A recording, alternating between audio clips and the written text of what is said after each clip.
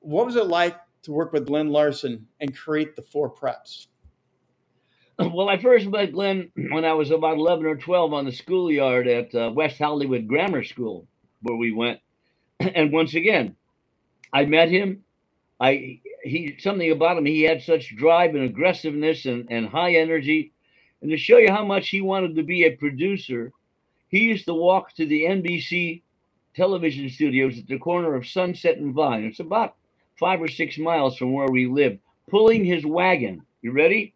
He would go to the dumpster behind NBC television studios, get all the old scripts that they had thrown out, put them in his wagon, drag his wagon along Sunset, 5 miles, hello, to his house, and open up the garage. And he would get all the kids in the neighborhood, me included, to reenact the scripts that he brought home from NBC.